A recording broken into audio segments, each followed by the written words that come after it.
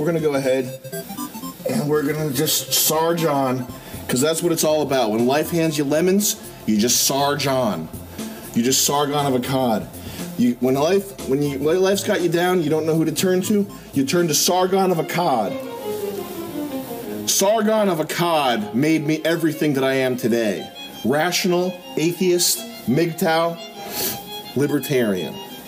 When I saw Sargon of Akkad, I knew that I had found my guru for life who was going to help me. And here I am. Thank you, Sargon. Thank you, Sargon. Who is Sargon of Akkad? According to Wikipedia, Sargon was the first ruler of the Akkadian Empire, known for his conquests of Sumerian city-states in the 24th and 23rd centuries BC. However, as described by Encyclopedia Dramatica, the name refers to a fat MRA alcoholic e-beggar, failed game developer, and circle-jerking YouTubing parasite. The truth probably lies somewhere in the middle. Otherwise known as Carl Benjamin, this portly neckbeard has seen his channel grow to almost 1 million subscribers, with content ranging from identity politics, feminism and political correctness, to Brexit, social justice and the alt-right. And having amassed a dedicated following of highbrow e-thinkers, Sargon has become something of a celebrated Renaissance man to a growing number of professorial LARPers and Romanian rodents. However, Sargon of Akkad is someone who has continually divided opinion, with his current Kiwi Farms thread sitting at over 700 incredibly mixed pages of Sargonian debate, with many convinced of his lolcow status given his constant gravitation towards YouTube dramatics. Others disagree, citing his important work towards opposing Marxist elites and their incessant waves of multiculturalist progressivism. But whatever your opinion of Carl the Brain Benjamin, one thing is for certain: this contemptuous garden gnome is a subject of great interest. This documentary will examine the events that have helped shape Sargon's erratic path, and in doing so, inspect whether his values as represented by a catalogue of ideological content potentially stand in stark opposition to behaviours he often exhibits. This documentary will further explore how, with Sargon's progression from shitposting smuglord and Kekistani meme killer to galaxy-brained political statesman, many are left wondering whether his political ambitions may be doing more harm than good. The lore surrounding Sargon of Akkad is both deep and severely autistic, and as a result, this documentary will feature the most integral talking points to aid an overall narrative. Additionally, it's important to note that the underlying objective here is not to undermine Sargon's election campaign for European Parliament. This is simply a summation of materials that already exist, chronicling the online footprints left by one of YouTube's most controversial figures. Ladies and gentlemen, I present Sargon of Akkad. For a deep-thinking sage of such scholastic reputation, Carl Benjamin's academic background is actually less than impressive, having achieved grades well below the national average when graduating high school. His schooling was comically cut short, having failed 2 of his 3 courses in further education. This included a botched attempt at passing general studies, a popular subject amongst low IQ teens otherwise engaged in nitrous balloon parties and the nonchalant sharing of genital disease. But for Carl, there existed more pressing concerns, such as where to position his legion of Bretonnian knights to prevent a relentless counter from the dark elves of Naggaroth. Carl's fascination with all things fantasy even saw him try his sausage-fingered hand at writing fiction. Into the Aether would represent Sargon's ill-fated attempt at immersing himself in the same retarded fairy tale worlds he'd spend hours each day role-playing in.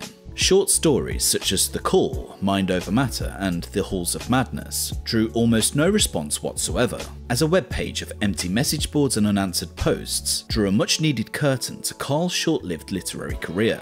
Eroth is the good and the light, brothers and sisters, the preacher bellowed to his congregation. His voice echoed powerfully around the small chapel. As he entered the gates of oblivion and stood before the enemy, did he not declare, "It is the faith of all good men to be both the saviour and the damned"? The townsfolk gathered before him murmured in agreement. "I cannot hear you." "Eroth is the way," they chorused reluctantly. The preacher slammed his hand down on his podium. "It is his will protecting us from the enemy. He needs our strength so that he may prevent the enemy from enslaving us once more and dooming us to an eternity of servitude. Do not take your faith lightly, brothers and sisters, for dark times are coming and only his grace and sacrifice will see us saved. Some 6 years later, Carl Benjamin would take the first steps of his YouTube journey, uploading a series of potato-sound conversations on the subject of feminist video game critic Anita Sarkeesian. These videos represented the beginning of Sargon's relentless obsession towards the bulbous-nosed Armenian. Dictionary.com defines conversation as the informal interchange of thoughts, information, etc. by spoken words or communication between persons. We are not having a dialogue, Anita. You are talking to us. You mean a lecture.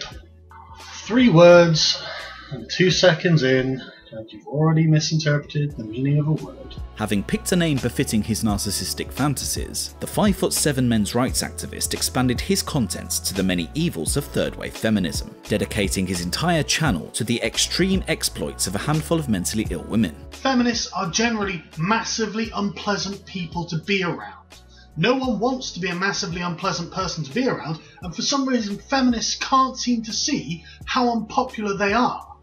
And so they get in everyone's shit and they're like, blah blah blah, you must do this my way, you must do this way, blah blah blah blah blah. And everyone's like, look, fuck off. As his YouTube channel grew, so too did his mega-minded self-assurance. And despite failing miserably as a creative writer, a chest-puffing Sargon was not deterred. Having dedicated his formative years to wrestling goblins or slaying wizards or whatever it is you do in Warhammer, Carl's childlike imagination was once again abuzz with fairy tale adventures. Along with Russ Jarvis and Giuseppe Constantino, the trio would create their very own tower defense strategy game, Necromancer. I'm Russ. And I'm Carl. And we're 2/3 of Otherworld Software. We'd like to present Necromancer, something we like to call a reverse zombie apocalypse game. You are the Necromancer, arisen from the grave and determined to start the zombie apocalypse. To achieve this, you have an army of mindless, shambling zombies that you can raise to do your bidding. It won't be that easy though, as against you are a group of survivors and heroes who know what you're doing and are coming to stop you, and they are good at killing zombies. If you like the sound of this, please pledge now to help kickstart the zombie apocalypse.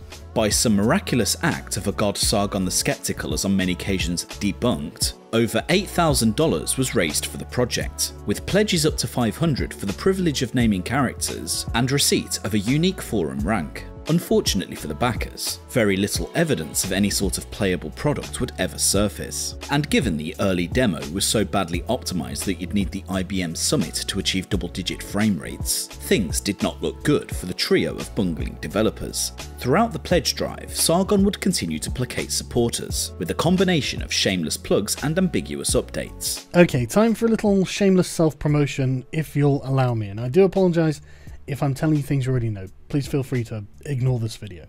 But I've had a lot of new subscribers recently, so I thought it might be worth telling people that I actually have 2 other channels. The first one is a gaming channel called Ve Victus, where I have done a Necromancer development stream, so you can go and see me actually working on the game if you would like to see that. It was actually a huge amount of fun to do once I finally got the software working, and I'll definitely be doing more in future. But following claims that Giuseppe, the shady Italian responsible for the game's shitty artwork, had quit before attempting to extort the remaining team, the project was well and truly circling the drain. I'm not going to lie, there was a lot of miscalculation on my part. As everyone knows, I'm sure, this is the first game that I've been developing properly, and so I was wildly optimistic. I won't lie. But this situation wasn't helped by our artist quitting directly after the Kickstarter was successful and trying to extort us for money. So I became the artist. This is one of the primary reasons that there's been such a long delay, is that I've been the one making all of the levels and trying to make everything look good. And I'm no artist, so I've had to learn a hell of a lot by doing it. As it stands, no official completed version of Necromancer has ever been released. Additionally, it is not clear whether Sargon had returned any of the money invested, in what was at best a severely unplayable experience, boasting low-res assets, repetitive animations, and literally no underlining concept whatsoever. Yeah, but honestly, right, I was actually really, I was really genuinely disappointed in him, because we thought we were friends with him. So to have him then say, "Oh no, we're quitting I'm quitting the project, and I want you to give me $1,500, or you can't use my models." Well, then, did you have a contract with him? I think we did, yeah. And his demand was give me lots of money, and I'm quitting the project, and you can use the models that I've made, or you can't use my models. And so we don't use his models. None of his models are in the current version of the game. The issue is that he was annoyed that we hadn't given him money. But the thing is, we weren't like employing him. He was a partner in the group. So he was part owner of the company?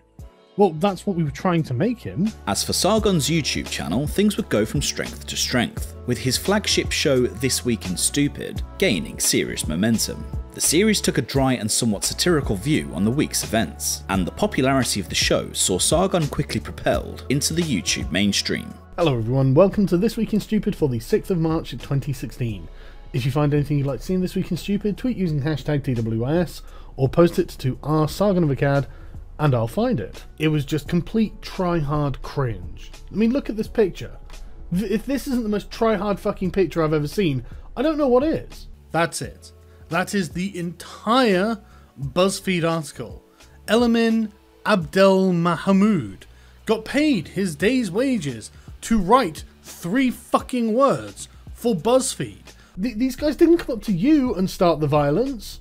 But this is not... They don't interview the Klansmen and go, what was it like being beaten on the floor by these protesters? Fucking awful. But it was a phenomenon known as Gamergate that gave Sargon of Akkad the greatest of signal boosts. For those rock-dwelling boomers who, for whatever reason, still don't know what Gamergate was, here's a very quick summary. Zoe Quinn, a promiscuous video game developer responsible for the interactive waste of time Depression Quest, was ousted in a blog written by her ex-boyfriend Erin Joney as a fat, disgusting whore and all-round awful human being. In response, Zoe caught the attention of a good friends in video game publication, claiming justified backlash she received from the blog post represented a wider misogynist problem towards the treatment of women in video games. Hello everyone. I really wanted to do a video like this, where I just have a bit of a ramble and tell you just why this all matters so much to me. I really wish that these social justice warriors could understand that, look, what you guys are talking about, all the things that you guys are talking about, are very unimportant to the actual business of gaming.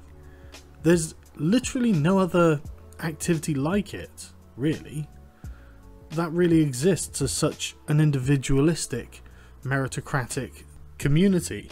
So this is why I'm so offended, so deeply, mortally offended, that these corrupt bastards are meddling with my hobby. These publications then united to co-opt an accusatory message of bigoted evils towards their very own readership.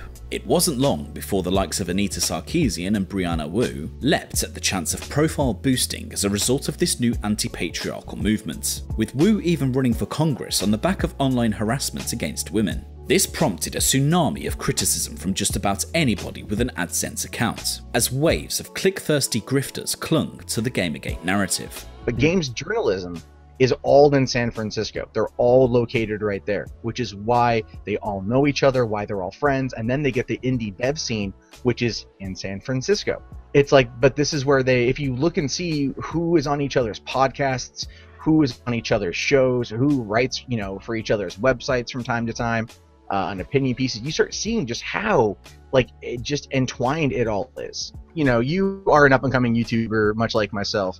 Mm-hmm. People tend to talk about these things, okay? Yeah. And if something starts going around YouTube that's getting any kind of traction, people are going to start talking. Larger channels are going to start picking up on it. Yeah. Internet Aristocrats, he was at 42,000 subscribers when his video launched. He's now at over 50. With general sentiment favouring those fighting against video game journalists and the relentless ideological campaign, Gamergaters saw this as one of the first major victories against the regressive left. However, the official narrative still cites the movement as being little more than a neo-Nazi harassment campaign against poor little girls who didn't do nothing.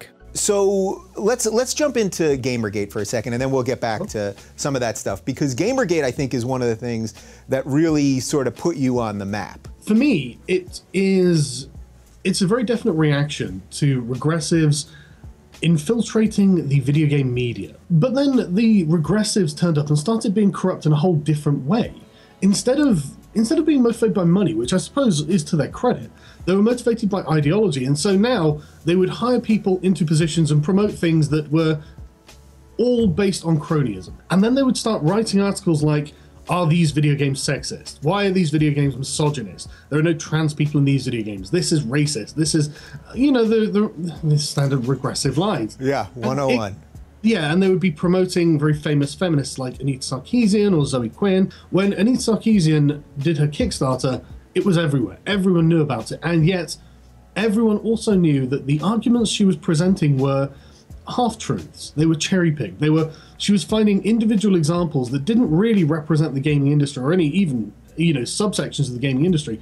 As one of the spearheads of the Gamergate movement, Sargon was understandably reluctant to let a good thing go. Gamergate had provided the likes of Milo Yiannopoulos, Mundane Matt, and the Internet Aristocrats a veritable bounty of hot-button talking points, as just about anybody who picked up the Gamergate ball saw their channel subs explode in a pre-Trumpian frenzy. I just, you know, I think the thing that's floored me the most is I've been looking through the Gamergate tag and kind of reading up on some of the stuff I missed, and it seems like people are killing it. Like, people are knocking this shit out of the ballpark. So I'm wondering, like, well, there's like a little bit of infighting here and there, and there's a little bit of doubt here and there. Like, you guys have, all the people that have taken part in this Gamergate thing, you have crushed a multi-million-dollar company. You've stood up against the biggest PR blitz you're probably ever going to see from mainstream media and walked away unfucking scathed. Nobody's done that. Occupy Wall Street fell on their ass.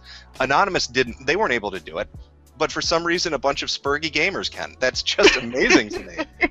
But as Gamergate drew to a close, Sargon's assault on those he opposed during the movement only intensified. The bearded fat cell concentrated his entire energy towards Anita Sarkeesian's every move, desperate to maintain his channel's anti-feminist momentum. Especially with Anita, I mean, she never quantified any of the harm that was apparently done. So when Anita says that she is not interested in individual women's choices, she is serious. Let's assume that every critique of Anita Sarkeesian's was completely true. It shows why Anita Sarkeesian could make such an off-the-cuff comment. Anita Sarkeesian will frame that as patriarchal oppression. He's doing this in response to Anita Sarkeesian's brand new crowdfunding campaign, in particular, I suppose, in the case of Anita Sarkeesian. But the thing is, we know that this isn't actually the sum total of the money Anita Sarkeesian makes. I mean, Anita Sarkeesian's making a bunch of claims. What I can't understand, Anita. Oh my god, Anita's speaking here. Who is harassing Anita Sarkeesian? But following significant investment from Intel into Sarkeesian's Feminist Frequency website, in efforts to increase diversity and inclusivity in the tech sphere, this obsession with the Adam Friedland facsimile led to accusations of harassment at the feet of a hapless Carl Benjamin. Let's call this what it is. You and the other feminazis in the gamer world are coming for our balls to snip them off, put them into a little felt purse, and take them away so we have to play your non-violent games, right? No, that's not true. It's a culture war. It's a subculture war. There is something going on, and what it is women being harassed and threatened and terrorized after you first attacked male gamers for enjoying looking at big-breasted women with tiny armor that barely covers their nipples. What is wrong with that? I like what that looks like. Like, game ethics in journalism is not what's happening in any way. It's actually men going after women in really hostile, aggressive ways. That's what Gamergate is about. It's about like terrorizing women for being involved in this industry, for being involved in this hobby.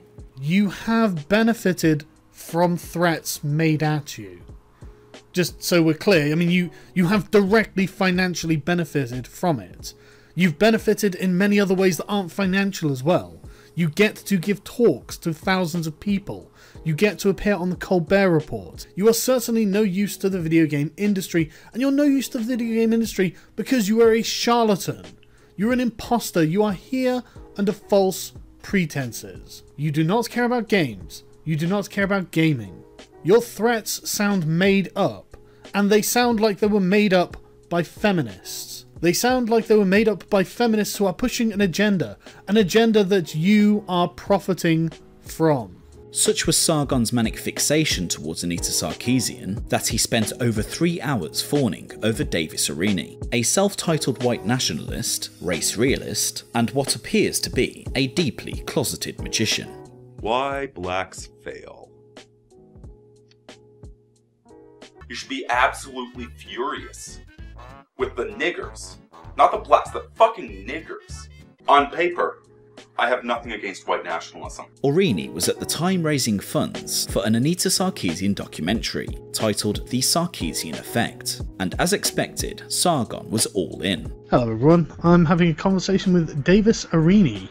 You may know him from doing the Sarkeesian Effect documentary, which I will put a link to in the description after this, but you can probably also find by the link that's in the description to his channel, which you should check out. Aurigny's rather transparent objective here was fairly simple. Use post-Gamergate traction to cast a crowdfunding net into an ocean of anti-Sarkeesian sentiment. And despite raising $50,000 according to IMDb, the film was riddled with the most basic of audiovisual issues. In a Westboro Baptist Church kind of way. I did a couple more tweets like that.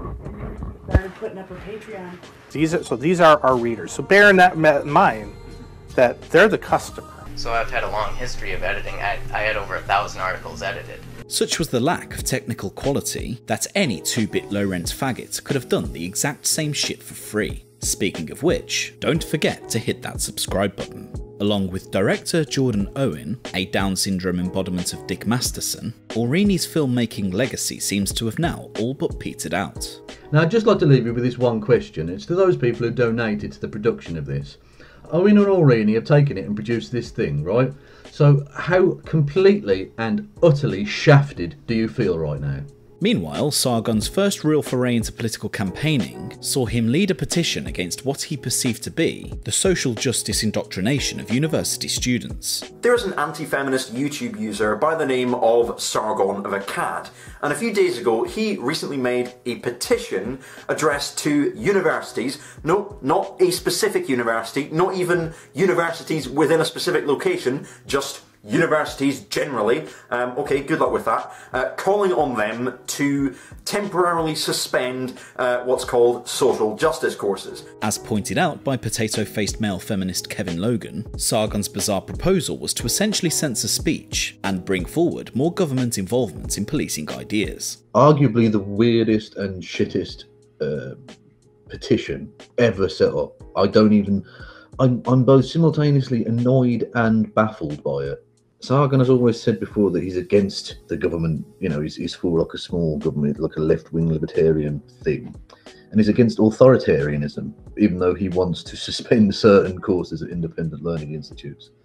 I mean, it's baffling. The hypocrisy of being pro-free speech and pro-freedom and then wanting to do something as absurd as this is ridiculous. Sargon's response was to suggest correcting misinformation was not censorship, before seeking validation from his Transylvanian pet gerbil, V. Specifically, libertarians seem to have an issue with this, which I found very perplexing, and I heard some very strange arguments from the libertarians in favour of not banning social justice in universities, suspending it until it can be assessed and reformed to whatever degree, to just take out the misinformation and insert reality and fact into these courses, and not teach them in an ideological echo chamber, as if they are true to students who are there to be taught. Why are you teaching complete nonsense to people who are paying for not nonsense? I can't believe there is an argument against from anyone, frankly, on the subject of not teaching non-factual information. It's just I mean, you know, the problem that I have with it, because I put up your petition on my channel, you know, so I'm also responsible for the backlash, which I don't see why it should be. But if they would teach factual, accurate things and they would come to the conclusions I don't like, I would have nothing against this. But when they teach like 1 out of 5 women are getting raped, that's not accurate, that's not factual. When you say white people were never slaves, that's not true. And despite the overwhelming consensus proving time and time again how fundamentally cack-handed Cole's big boy ideas were, there was no backing down for the political egghead. So, Cammy. Can I call you Cammy? Cammy Yabams. Man, I remember when you used to be cool. You know, before you became a crypto leftist, anarchist, fascist commie, or whatever label you've chosen to adopt this week, man. You will have to forgive me if I am not surprised that someone who buys into social justice, hook, line, and recently discarded chains is opposed to petitioning to stop social justice courses in universities. You'll have to forgive me. Asking your YouTube subscribers to sign a vaguely worded petition to an unspecified institution that's going to be handed in nowhere. A grassroots movement, apparently. You fucking hemorrhoid. Oh look, Sargon of Akkad and his subscribers have said that they don't like social justice courses. Better suspend that master's degree. Like, seriously? Why would they answer to you or your subscribers? You're not a part of the local community, let alone a part of the student body. You know, to them you're just some random prick on the internet with a following and a lack of self-awareness. As Sargon's crusade against the identity-obsessed regressives continued, yet another mega-brained idea came hurtling towards the pot-bellied freethinker. In a series of conversations spanning several weeks, Sargon of Wakanda revealed that he was in fact 1/4 Kang. Well, you'd be surprised actually. My dad isn't white. So my granddad wasn't white, and he was a black man in the 60s who married my white grandmother. My grandfather wasn't a quarter black, he was fully black. My grandfather's black on my dad's side. Sargon's motive here seems fairly straightforward. This revelation had given Carl a license to play identity politics, with little to no consequence. And although this might have helped raise shield against the neo-Marxist left, those on the right were less than sympathetic. Rather predictably, shitposting 4chaners took this admission of black heritage and well and truly ran with it. For years, Sargon was a known 4chan meme thief, and was chiefly responsible for the death of all things Kekistani. This reverse Midas touch also saw Sargon's adoption of the Pepe meme almost cringe the frog to death. So to see Sargon now targeted by those he had so desperately tried to court over the years was by all means rather poetic. Sargon's impulsive response was to flood his own Twitter timeline with interracial pornography, in a sad attempt to troll the alt-right. Endless JPEGs of X-rated black-on-white gore transformed what was once a platform to share political and ideological ideas into a retarded circus of thoughtless stupidity. So, Sargon, what are you doing? What the hell are you doing? I mean, I was just going to lunch today at work, flipped open my iPhone to see what's on the Twitter feed, see what ideas are out there, and porn. Porn all across a channel that I thought was an ideas feed. As always, V the Subhuman Shield was once again called upon for another round of Sargonian apologetics. While we were talking about this, someone from the alt-right comes in and calls Sargon a nigger. The reason he called Sargon a nigger is because he has ancestry of black descent. His grandfather actually is a black person. Now, how do you offend people that are white supremacists and they believe in the purity of the white race, and they are very upset if you have like a black person in your family tree? Well, you send them interracial gay porn, of course, right? You send them a little bit of the black dicking, and they had a meltdown. Sargon's Twitter account was later suspended for what Pathos.com claims, tweeting an image of a black man sucking off a white penis to a Twitter account entitled @young_domon. And although pornography itself is fair game under Twitter's terms of service, targeting pornography for the attention of unsuspecting users is most certainly not. Still, Sargon of Bullshit would have his fans believe he was simply yet another victim of Jack Dorsey's political wrath. Hello folks, as you can see, I've been suspended from Twitter. And I don't know why, because I didn't do anything. And so I don't really know what's going on. I mean, my pinned tweet is "don't send a threat." So I'm guessing it's not because I sent a threat, because obviously I don't send threats, because that's ridiculous. Or any kind of like harassment. It's just, it's not on. So I believe people are using the hashtag #FreeSargon. So if you could do me a favour and take to Twitter and use the hashtag to voice your opinion on the subject, I would greatly appreciate it. Clearly, Cole Benjamin was willfully lying in efforts to align himself to the growing number of suspended political e-celebs. And to further compound matters for the chubby Swindonian, an even bigger lie was about to be exposed. With a self-admitted black grandfather, Carl's parents should surely exhibit some signs of African heritage. However, following a series of home videos uploaded to Sargon's channel, it was crystal clear both his parents were incredibly light-skinned. Complete blackness. So, how did you find it? Yeah, I'll tell you what, with a bit of practice, that could be good fun, couldn't it? Could it? When pushed on this, Sargon backpedaled, claiming to not know exactly what race his grandfather was, before admitting to what he called a slip-up. But Carl had reiterated the same assertion time and time again, only to have now been comically exposed due to his own stupidity. It was generally felt that Sargon's penchant for convenient duplicity, in framing the narrative in his favour, reduced him to the same leftist tactics he'd made a career from criticising.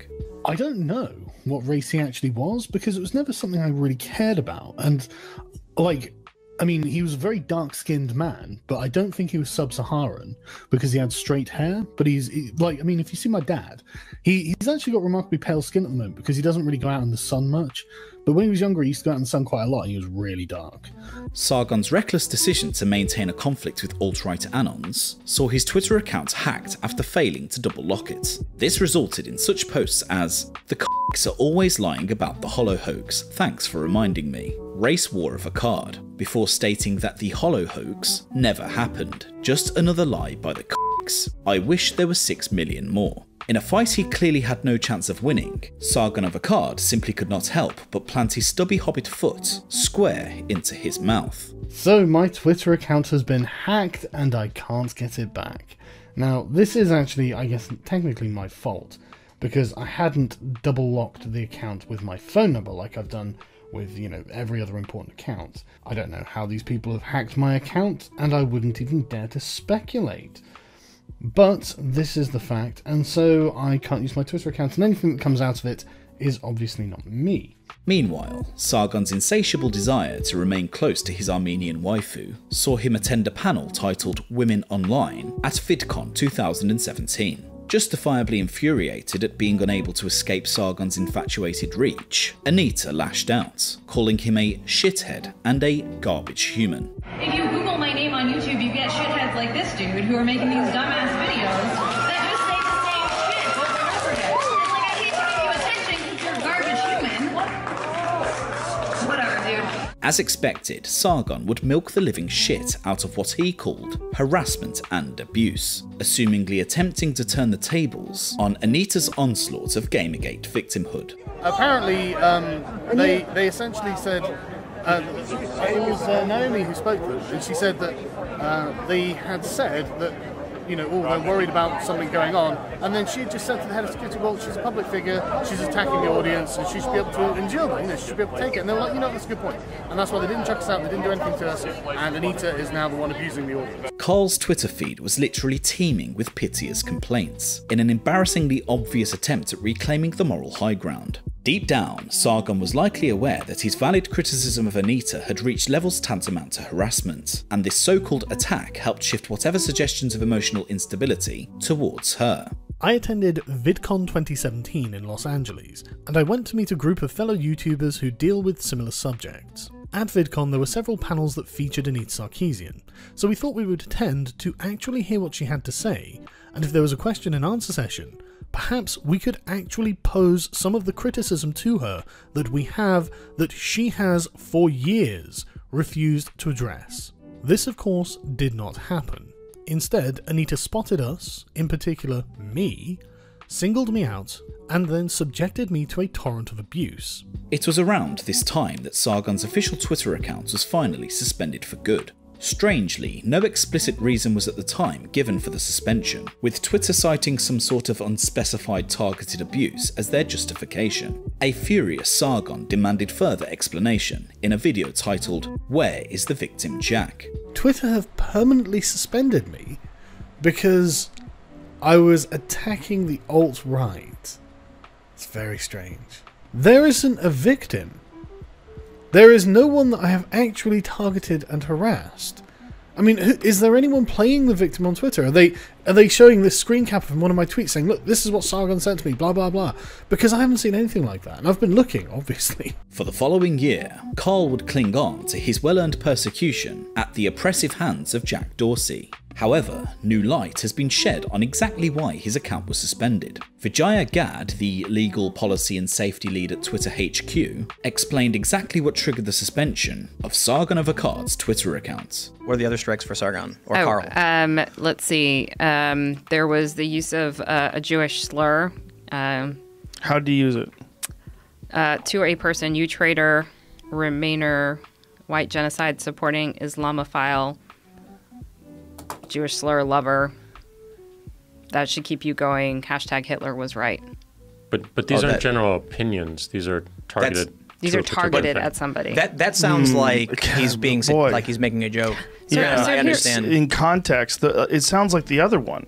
Like in context, what he's saying, particularly the fact that he's a white guy, that doesn't sound like a racial slur at all. I mean, he's saying fuck white people, and he is white. In context, again, these are tied together. Right. I always knew that person was not to be trusted. That fucking Jewish slur. Oh. So there's a lot. Like there's a bunch of very things. specific person. He's targeting He's this. being trying to be very provocative. And he's saying this about a specific Jewish person? I don't know the race of this person. I'm sorry. Right. In defense of Sargon, this allegedly anti-Semitic tweet was aimed at Andrew Anglin of white supremacist publication The Daily Stormer, and was clearly meant in jest. As for his helicopter tweet to @TimoGeo, it's painfully obvious Carl was being hyperbolic, if a little strong-worded. It remains difficult to justify removing anybody from what is essentially public discourse for such sentiments, especially given there was a larger context in both cases. It does sound like at least the first one was meant to be a critique of your...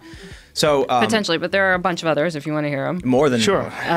Keep it rolling. This is again targeted. This is how I know one day that I'll be throwing you from a helicopter. You're the same kind of malignant cancer. Don't forget it. With a cow-worshipping robot overseeing the policing of content and absolutely no method of appeal, Twitter's terms of service are amongst Silicon Valley's worst. But one can't help but think that many of these right-leaning grifters poke the nest willingly, offering themselves up as a sacrificial lamb to the cause. Sargon has, after all, treated his Twitter feed as a verbal dumping ground for years, despite being fully aware of the repressive environment Jack Dorsey has cultivated, and to post videos afterwards sharing his insincere disbelief at his removal from the platform smacks of manufactured outrage. If there are any Twitter accounts that are posting claiming they're me, they're not me. I'm not using Twitter.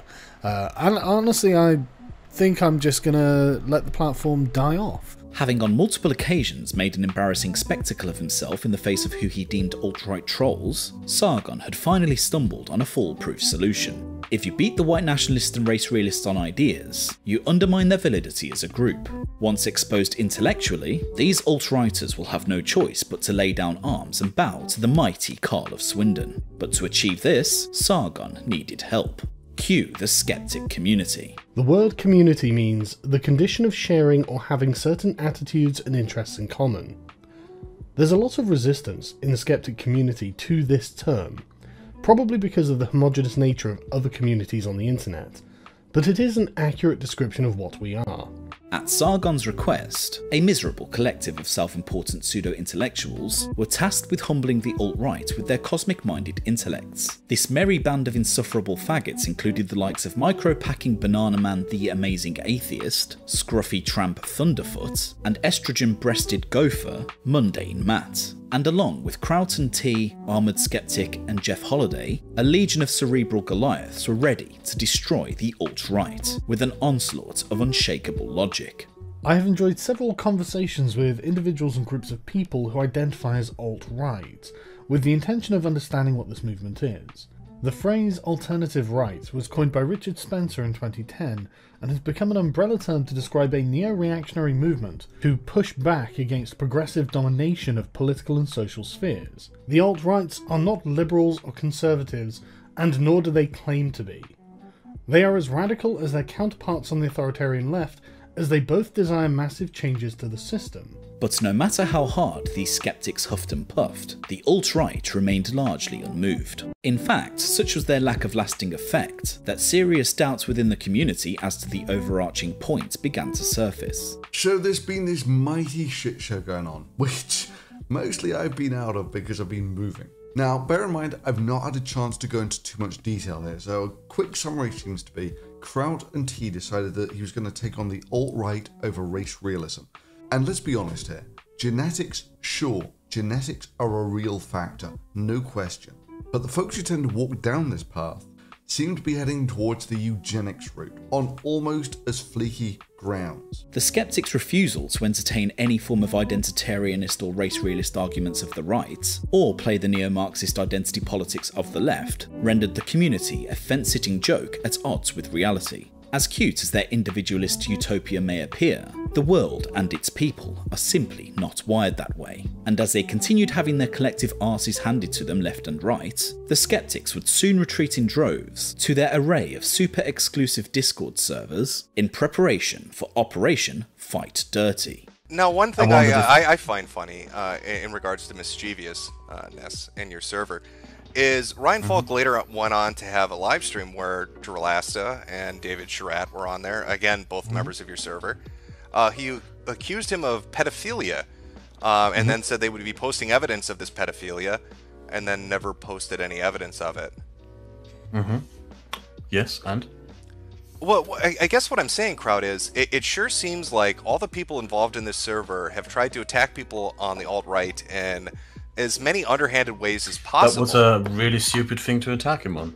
Interestingly, doing gay shit was a favourite pastime for the skeptics. The Candid scandal, for instance, saw influencers such as the Amazing Atheist shill for social network Candid. This deliberate selling out for pay had infected skeptics like TJ Kirk to such a desperate degree that the balding troglodyte agreed to produce sponsored content, taking down fellow YouTuber Harmful Opinions, a staunch critic of the service's sketchy business practices, at the behest of Candid's CEO. Those sponsored by Candid were then contractually forced to endure a long period of not criticising the platform, all in exchange for a big barrel of cold hard cash. Candid were able to convince skeptics such as Armored Skeptic, Shoe on Head, and the Amazing Atheist to do sponsored videos for them, where they all touted how great it was. It's not like Candid was using the AI bot I previously mentioned to filter out negative comments. It's not like they were paying people to attack Harmful Opinions, and it's not like the skeptics that were shilling for them were forced to sign 2-year non-disparagement agreements, preventing them from saying anything negative about the app. No, of course not. Candid wasn't doing anything shady. Harmful Opinions is just a paranoid conspiracy theorist. The platform's proprietary algorithm became subject to wide condemnation from outside the skeptic community, and with the ability to mass censor negative comments without any sort of specified standard, this entire saga left a sour taste in critics' mouths. Posts and comments on Candid go through an NLP algorithm which analyzes and detects sentiment, detects things like slander and hate speech. A machine is going to detect if you're being hateful or spiteful or annoying, and it's going to decide whether your comment or your post should stay on or this is something which should be taken out. Candid is a fun app. I genuinely love it. I'm not saying that because I'm being paid to say it. I love the fact that I can go on there and look at things like shower thoughts, like this one, where Sincere Raptor writes, "What if our dreams are us in alternate universes and we just see what's going on in it?" Those kind of late night musings that allow me to get my creative juices flowing when I'm trying to think of the next thing I want to write. We live in a time of mass communication thanks largely to the advent of social media, but the same social media outlets that give us a voice, Twitter, Facebook, YouTube, whatever, have also shown a tremendous proclivity for ideologically based censorship. That's why I'm proud to be sponsored by a great new social media app called Candid. I've already promoted them once before on this channel, and those of my audience that checked it out loved it. They tested it and typed in a couple of posts. The first was kill all white people, and the second was kill all black people. And the kill all black people was removed, but the kill all white people wasn't. Furthermore, the apparent lackadaisical approach to child pornography appearing on the platform, in addition to their CEO threatening detractors with legal action before incentivizing the tracking down of perceived enemies like Harmful Opinions, this shameless shilling for Candid became another regrettable notch on the skeptic's belt. This was further compounded with Sargon himself, defending both the platform and those grifting e-celebs who mindlessly fed from Candid's rotten teat. And even if they did no research, the people sponsored by Candid, thanks to Baring, who was also sponsored telling me about this, are given a list of talking points that suggests they mention it. This means people like Shoe on Head, who in the past has viciously attacked social media platforms for using similar shadow banning systems, chose to, when paid, not mention that thing she hates. Not mention that thing her audience would hate in what she's advertising. The CEO of this company was negotiating rewards with people to track me. Being in a situation where you know people around you on the internet are taking this company's cash, and that this company also tries to get people to track you, leak them stuff, information, whatever, fucking sucks. Okay, so one thing that I see repeatedly is people condemning Shoe and Skeptic for information that came out after they did their sponsorship. What information?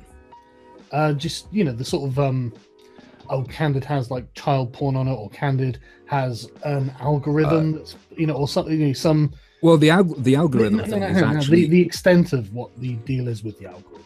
You were explaining to me that it might be valuable to have a connection to something like Candid. You were explaining that. Oh yeah, no, not Candid specifically. Yes, okay, yeah. What I was trying to explain is that the other side has institutional influence, and we don't. Then we have our resident bearded thumb, Mundane Matt, another close friend of our chief skeptic faggot, Sargon of Akkad. He was dramatically exposed as a mass false flagger, in particular of poor Ickle Matt's schoolyard bully, Dane Pesos of the Soyless Matt Show. Having been forced to reveal his flagging history on Ethan Ralph's The Kill Stream, Matt the Fat Jarbo admitted to being what is often referred to as bitch made, as his inability to take criticism saw him attempt to remove all detractors from YouTube's platform altogether. You disingenuous piece of shit. Delete your fucking channel, get a real job, and try to make something of yourself. Because as far as YouTube is concerned, as far as the internet is concerned, you're a joke. You're the village idiot and you have no chance of recovering from this. And do not even think of flagging this video, because if you do, I swear to God, I will... As for Crowton T, an ostentatious gas bag with an affected accent, losing face to the alt-right was not an option. For example, following the release of a supposedly controversial video by alleged white supremathot Rage After Storm titled Race is Real, Kraut just simply couldn't let shit slide. Instead, he contacted her employer to enlighten them as to the extreme rhetoric Rage was spewing online. She was then fired, with Kraut later joking about how he had bullied her off the internet. And in the end, your Nazi bitch queen, Rage After Storm, as much as you would like to fantasize about her being silenced, packed her bags and ran away like a little bitch. Make no mistake. Oh, we bullied the shit after Rage After the Storm. We bullied her off social media. She took herself off that shit. We bullied the fuck out of her. And then we have Kraut's Discord server. With the skeptics losing intellectual ground to the alt-right following their series of meaningless ill-fated debates, Kraut's response was to create individual channels within his server dedicated to the doxing and subsequent smearing of alt-right figures. And despite the list containing the likes of JF Gariepi, Baked Alaska, James Alsop, Richard Spencer and Nick Fuentes, it was a middle-aged tradcon known as Coach Redpill who made the biggest of splashes. It was soon revealed, thanks largely to the exposing of the server by former skeptic Braving Ruin, that Kraut was handed what he believed to be Coach Redpill's full docs, and along with it accusations of sexual harassment and the extortion of business partners. Kraut then had this information posted to a Kiwi Farms thread, before excusing his shitty behaviour after being egged on by an excitable gaggle of toothpick counters as simply performing an enhanced background check. I don't know why you are engaging in the sort of culture war tactics the SJWs engage in against the alt-right. And I've said to you repeatedly, privately, that you shouldn't do this. This is a waste of time and it's not a good thing to do. And you are doing it anyway, so I'm curious to know why you're doing it. I really don't see the advantage. I have to ask, what exactly do you mean with culture war tactics? Well, digging up people's pasts, trying to sort of smear them to make them look bad, things like that. I have no idea what you're talking about. Come on. No, I honestly have no idea what you're talking about. Come on, man, come on. No, you have to give me a specific example. Okay, like finding Coach Redpill's past. Like this sort of thing. Like digging up... Who are the other people? There are other people that you've... what the fuck? You've been digging stuff up on and stuff, and it's like, I don't see the point in any of that. Not only were Kraut and Sargon aligned in their efforts as skeptics to take down the alt-right, they were also close friends. In fact, such was the strong foundation of their platonic bond that Kraut admitted to having shared the Coach Red Pill docs with Carl the Don Sargoni. I have to tell you something, Jeff. I shared the things that I got on Coach Red Pill with Sargon of Akkad. Yeah, so? And he's now accusing me of doing SJW tactics. That's not SJW tactics. That's vetting somebody who's talking as a public figure. Exactly. That's something every news organization does. That's something every fucking YouTuber does. That's absolutely fucking preposterous. The only reason Why anybody gives a shit about any of this is because they're positioning themselves as being persecuted. That is a fucking SJW tactic.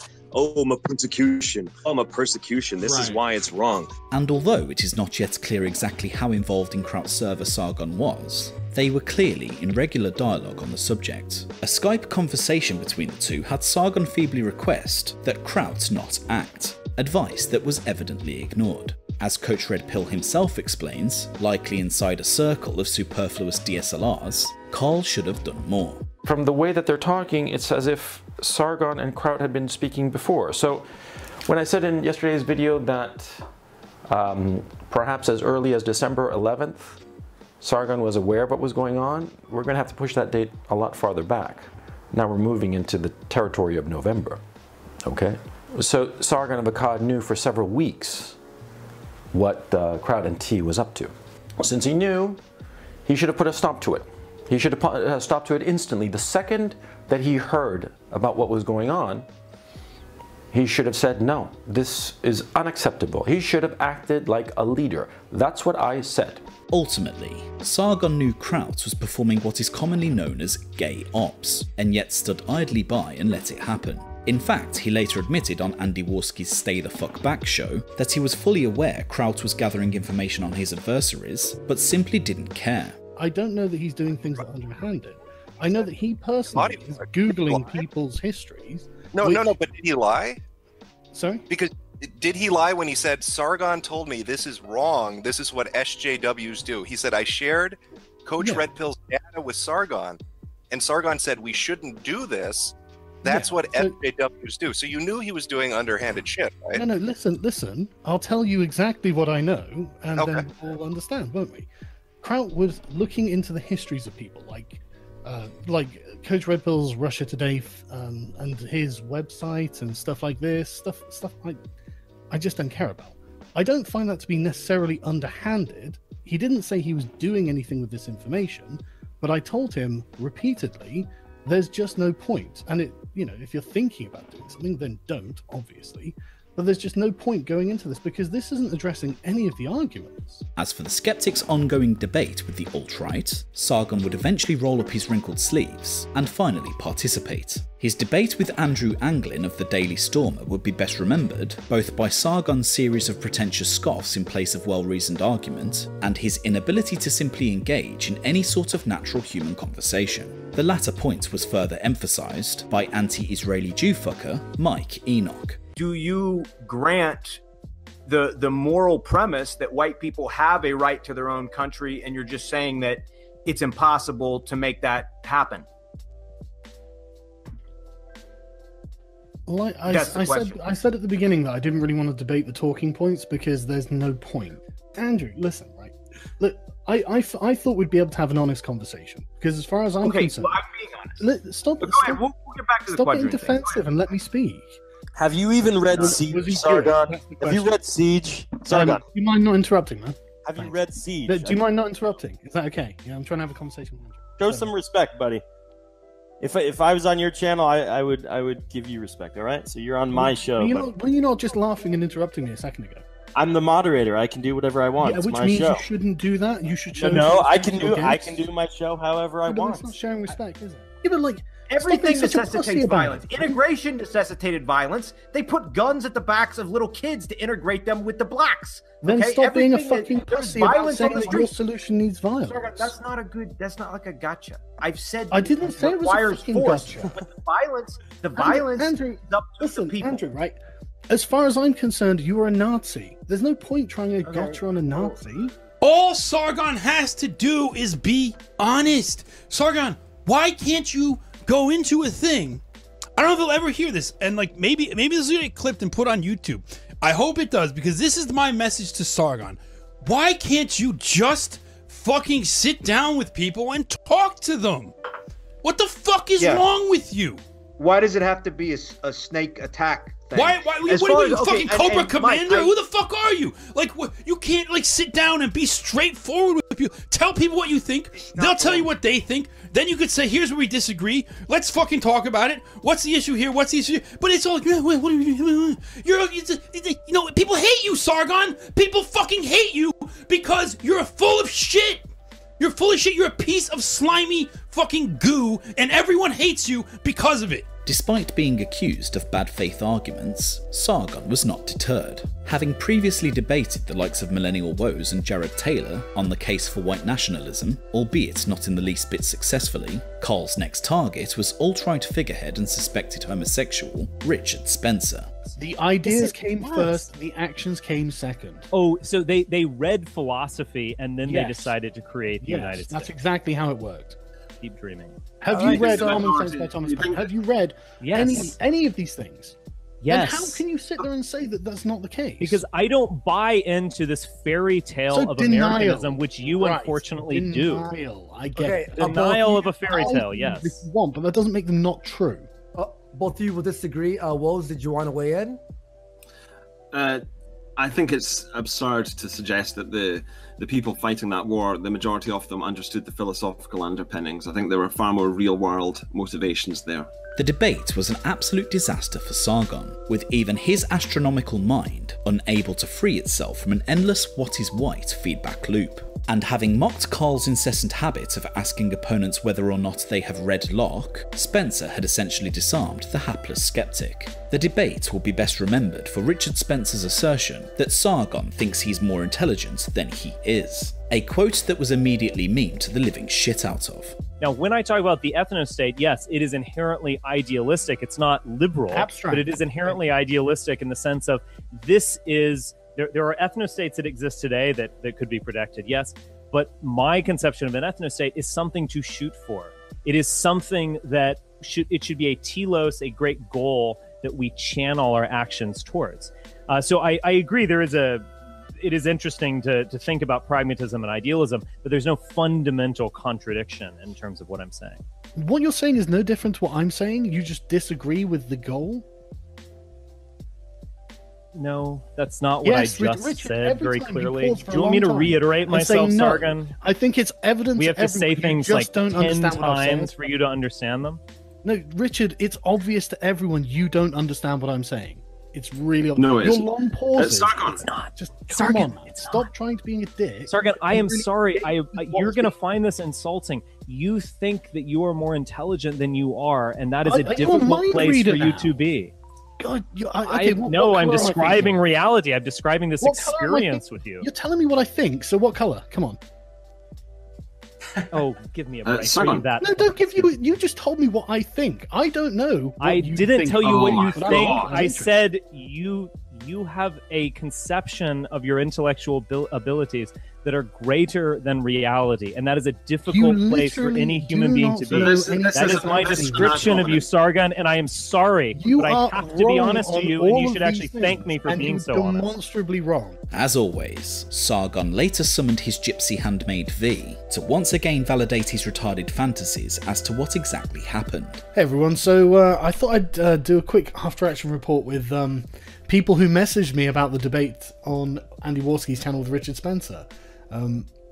So, V, how did you find it in general? These delusions of grandeur would be further exacerbated with Sargon's actual creation of a political fucking movement. Having summoned his troop of Discordian sycophants, centralising everybody into one manageable server, work began on establishing what was nonsensically named the Liberalists, starting with founding principles. Right, so what I've done, just to clear up any misconceptions that people may have, I've decided I like the term liberalist to describe an activist who is a proponent of classical liberalism, which can bleed into social liberalism and possibly even some forms of libertarianism, something like this. But to describe someone who is an advocate of a basic set of principles. And so I'm happy with liberalist because it just fits the naming convention and no one else was using it. These principles were revised many times following mounting criticism as to how utterly convoluted their ideas really were. Necklace race realist Mike Enoch was once again on the case, referring to liberalism as small-brained grug shit. If you break down, he had this big video about where he broke down, I don't want to digress in this, but I'll just say it anyway. We thought about this whole thing about his liberalist philosophy. It was such nonsense. Dude, it's the smallest. It's literally the smallest brain shit I've ever seen in my life. But I'm an individual. The level of small brain is like I can't even. Grug individual. Grug live in own cave. Grug rock belong to Grug. This no everybody rock. This Grug rock.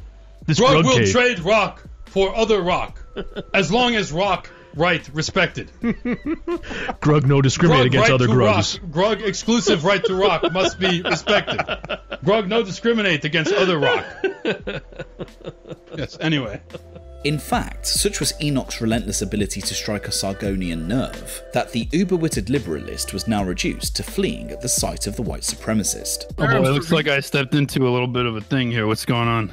You stepped into a pile of let's shit. hear Ryan first. Let's hear Ryan before When- Mike comes in. Sorry, I don't know what the current argument is, so if you guys finish up, and I'll try and pick No. up as The we thing go. is,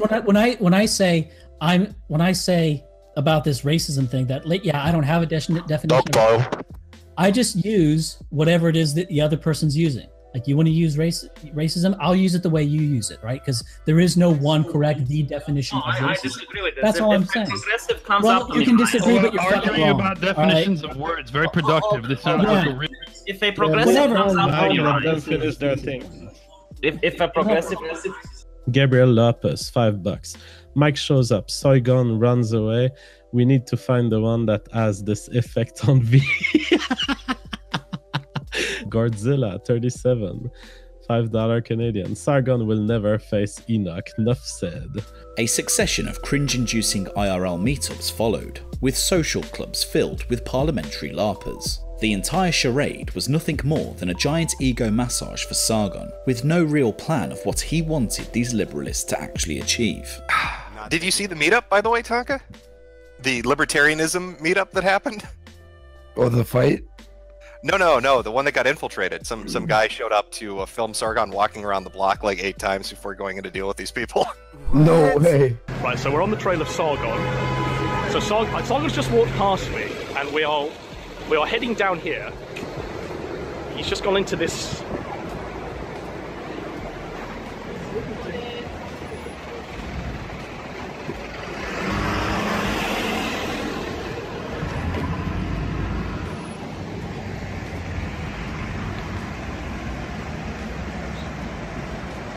There we go. The Lord cometh. His people await.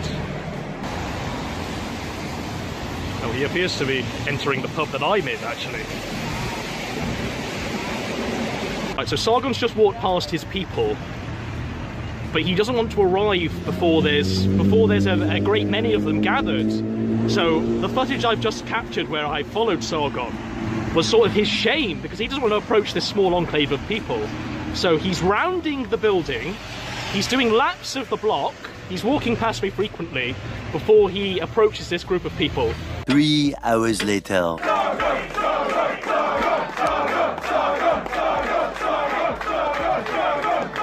All in all, this was a brief and forgettable period for Sargon of Akkad, and the less said about this throng of conceited spurgs, the better. So Sargon, what's with the fucking fart huffing? Well, I think Louis explained it. Well, you can explain it, because does he speak for you? I find it funny how he's going about it, and I find the name to be funny.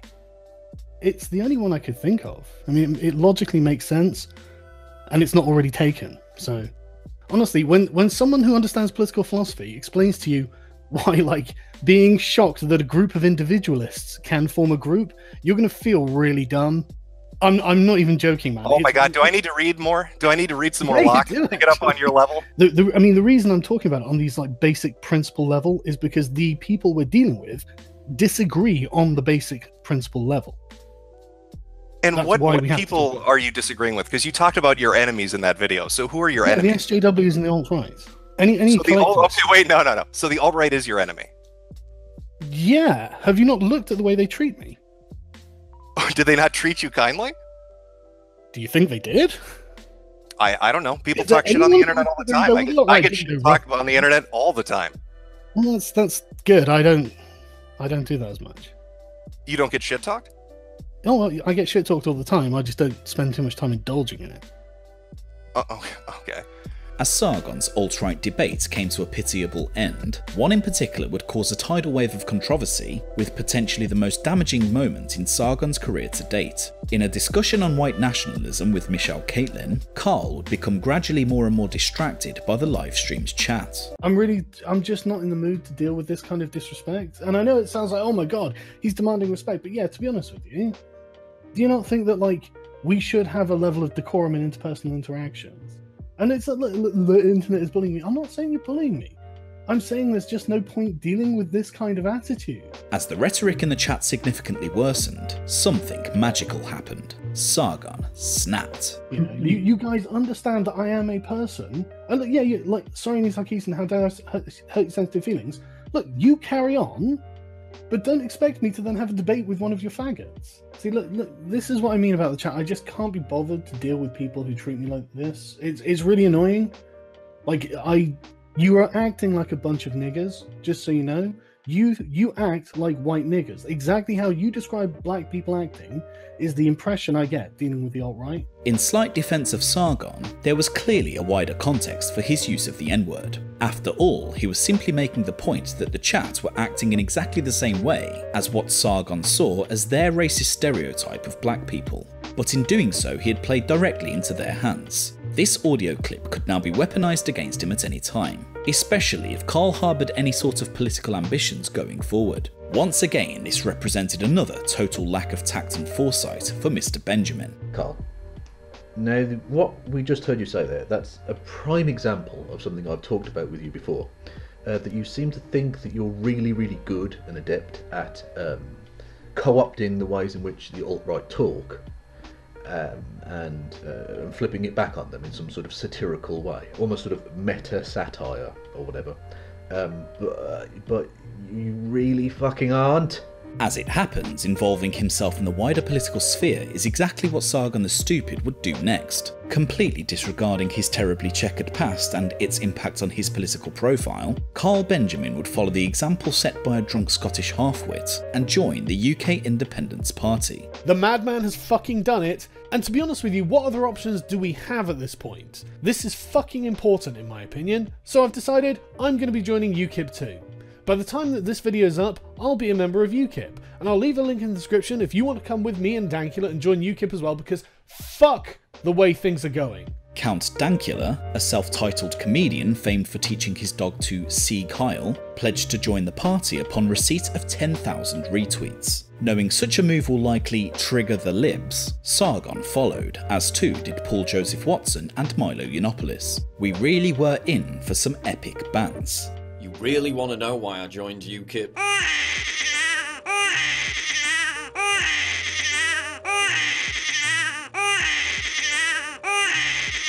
But for all of their salty goodness, none of those headlines could beat this one. Meet the new face of UKIP, the free speech extremist who could make UKIP dangerous again.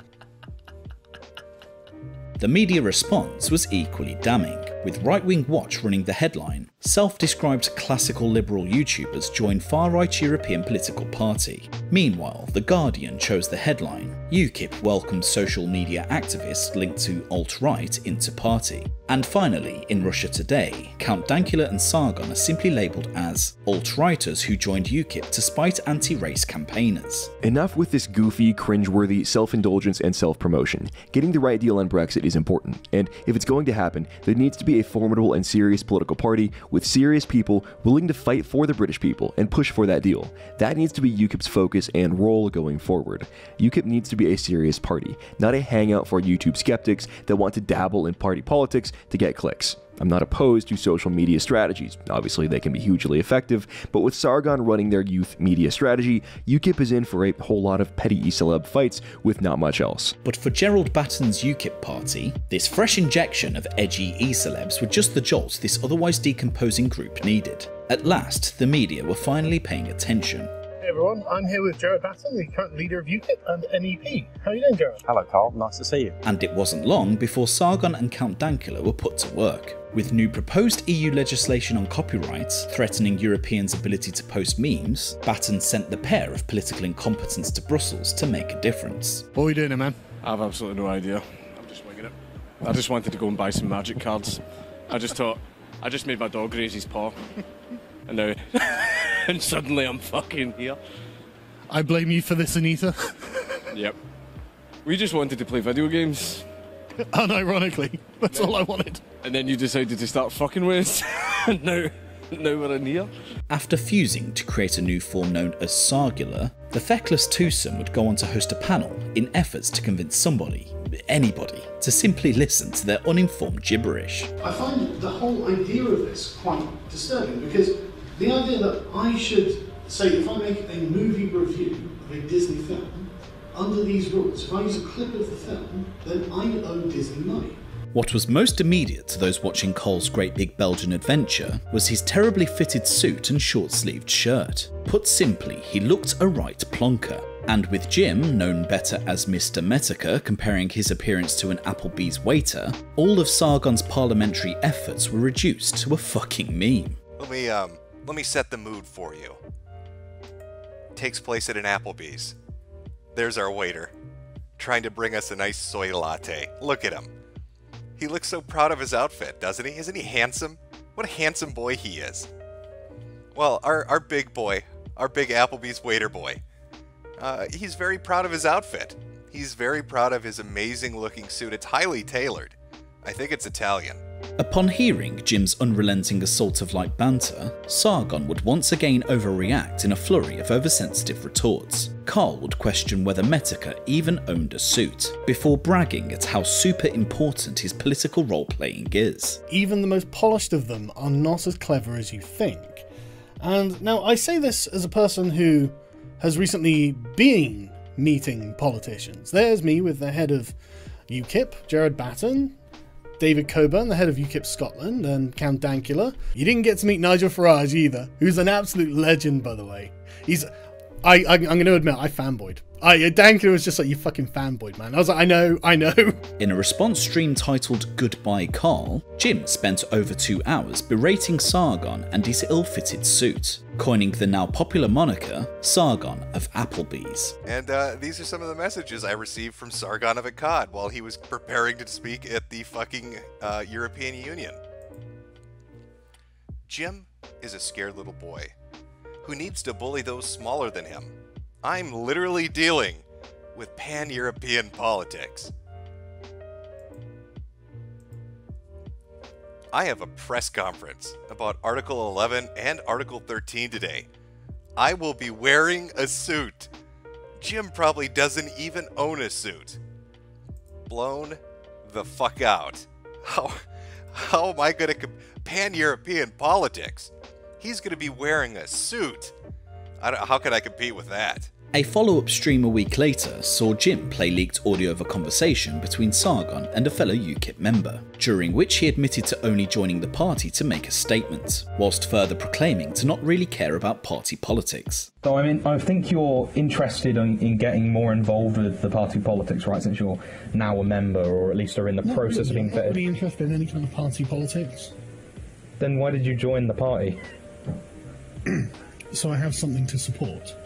You don't have to join a party to support it. You can just vote and go to the sidelines, but you specifically Do you think I should tell thousands of people not to join UKIP? Well, that's not what I'm saying at all. What I'm saying is that if you want to be involved in the internals of the party politics, you become a member. If you want to vote for them, you go to the ballot box and you vote. Yeah, but I want to declare my colours. I'm not interested in getting involved in internal party politics. Well, you could have just said, well, I support UKIP and just not joined then. I mean, it sends a different message. Yeah, I know, but this sends a weightier message.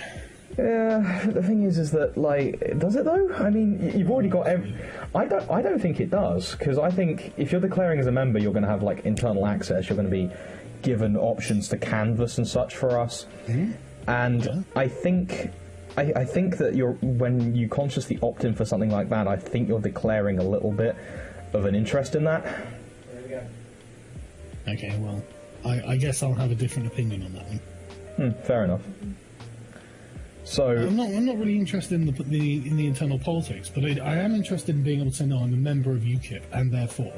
As Jim points out, it could be argued Sargon's entire UKIP stunt was little more than another disingenuous grab at media attention. After failing miserably to make any sort of difference to the passing of Article 13, Sargon's revolving door of half-baked ideas now creaked to a graceless halt. In a cheap attempt to win back favour amongst his vocal adversaries, he would unexpectedly return to Ethan Ralph's The Killstream. In a peculiar hangout featuring former Gamergating comrade Mr. Metica, Snorgon would spend over 40 minutes filibustering to thousands of bemused listeners. His totally not ludicrous idea was to somehow revive the Gamergate movement by forcing Donald Trump to tweet about it. And aside from the obvious lack of feasibility, detail and purpose, this was actually one of Carl's better ideas. I'm thrilled that you guys, some of the core people in gaming, are here so I can talk to you about this. This is exactly what I wanted. Do you not think it would be really interesting to see how far we can make this go? Who's we? That sounds very collectivist. I thought we were individualists here, Carl. The collective internet. Do you not think that would be funny? Do you think anybody on the internet gives two fucks about Gamergate at this point? It's become a joke. I don't, Jim. That's the point. That's the entire point. What is your pitch exactly? Get the band back together? Is that what you're saying? Like, I don't. Sargon, what's dumb as fuck is saying, let's do Gamergate 2.0. I'd rather fuck myself with a rake than do that. I know that's where you went. You don't know what the proposal is yet, but you've made assumptions. What you're building up to sure sounds dumb, but okay, I guess I can admit I'm wrong. If you've got a better angle, let's hear it. Yeah, I do. You ready? Yeah. Yep. Yeah, we are. Yeah? I reckon we can get Donald Trump to defend Gamergate. No. Clearly missing those Gamergate days gone by, Sargon would continue undeterred, presenting his ingenious concept to Andy Stand Your Ground ski. The difficulty is, at this point skeptics like Carl Benjamin had used up their Gamergate cachet with an endless blitzkrieg of hopped up E-dramatics, and as a result, nobody wanted to know. Let's just make them think that there's a giant resurgence of Gamergate, and dude, they're going to flip out. But isn't it like heading on the kill stream and here or anywhere, like how you've been going around? Isn't it just like saying that it's a troll to laugh about it? Is that like revealing the secret plan? It really seemed like you had a sort of thought out plan. Like I didn't get to really understand the end game of it. Well, the end game is to further continue to make the left continue, the SJWs continue to further melt down. You know, let's add our fuel to that fire. In a rare period of humble self-reflection, Carl Benjamin took a long welcome break from the internet, and finally laid to rest his retarded feud with all those poking fun at him.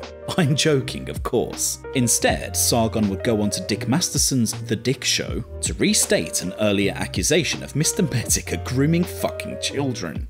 I think we've established exactly the way that my good friend Jim works. He finds a group of young kids and then encourages them to join him on his escapades. And again, I'm going to call this grooming because that's exactly what it is. When a guy who's nearly 30 goes to a bunch of kids that are 14 and encourages them to do things. I think the pedo thing was upsetting for people. That's because they don't really know the definition of the word. That's all. Of grooming. Yeah.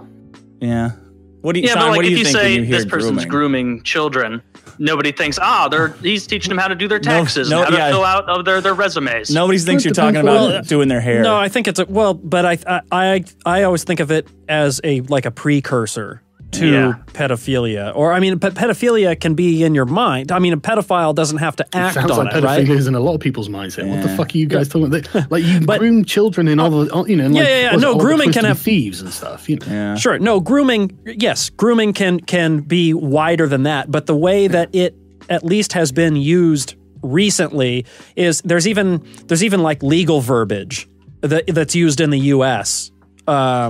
For that, specifically relating to pedophilia. Yeah. It seemed like you wanted to call him a creep with kids. Well, I'm not from the US, so I didn't know that. This peculiar claim would stem from his earlier Hello Jim stream, with Sargon using an 8-year-old audio clip of Jim denigrating a 17-year-old homosexual pedophile as some sort of evidence of his so-called grooming behaviour. And he hangs out in a group that's full of paranoia and lies, and he grooms these young lads to go and troll people on the internet for his amusement and ego.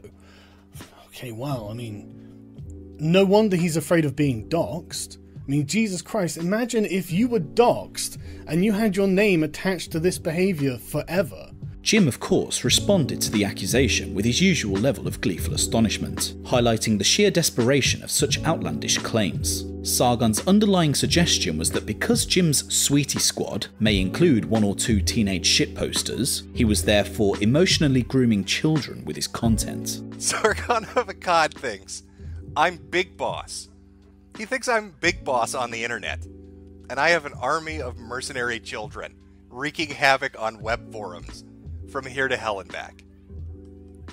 It really bothers me because my friend Jim is sick. Sargon's pedophilic allegations would quickly bite the impulsive UKIPper square on the bottom. Yet another audio clip was unearthed, this time of Carl Benjamin appearing sympathetic to child molesters, saying how it depends on the child, before screaming "but it's true, to claims that the Catholic Church shares the same belief. I was well under the age of 11 when I started having sex, and so what I like to do is put people on the on the other side of the argument. It's like, what you have to do is you have to say that someone like me, not anybody else, but me, that I was too stupid to appreciate the nature and quality of what I was doing at the time. So please convince me I didn't know what I was doing. Yeah, I think it's, it depends on the child, really, doesn't it? Because what? Some kids. That's what the Catholics say. Well, it's true, and it's. Wait, what? It's true, though, No, wait a minute!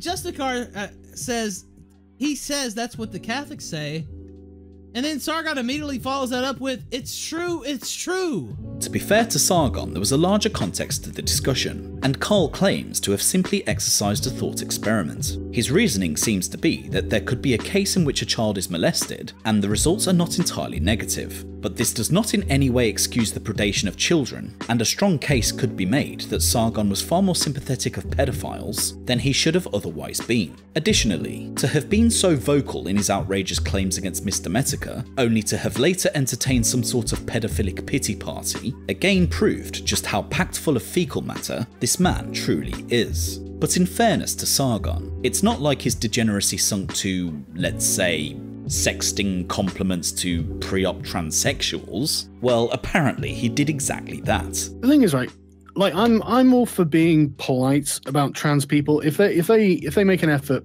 and go through all the motions and really make the effort. And I think okay, fine, I can say you're a she, it's fine, Yeah. I'm not going to date someone like that because it's not my thing. But no judgment. If you are, that's fine, cool. I don't care. Yeah.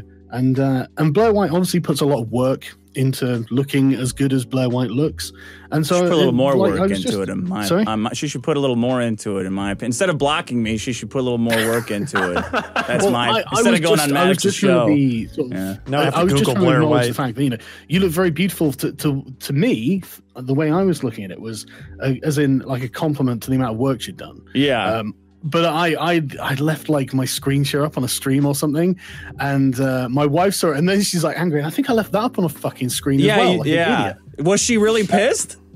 She only until I explained, Lena, darling, that's a man who's transitioned to becoming a woman. But it would soon be Mr. Metica himself being subjected to the next bout of YouTube histrionics, as what appeared to be Jim's docs was released in a Kiwi Farms thread. In a post submitted by Princess Tinkle Panties, Metica's real name was revealed as James P. O'Shaughnessy, a race-mixing tater coon in his late 30s. I've started a KickFundMe.